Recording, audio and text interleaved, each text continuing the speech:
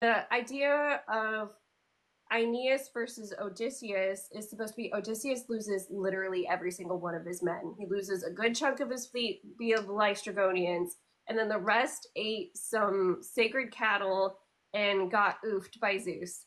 So he survived with nobody. Aeneas, pretty sure, unless they died of natural causes, his men make it. And not only that, but after he gets around Scylla and Charybdis and he gets to Polyphemus's island, he finds a man who was left behind by Odysseus. And so this guy's like, I was left behind in Polyphemus's cave, but I hid and I escaped.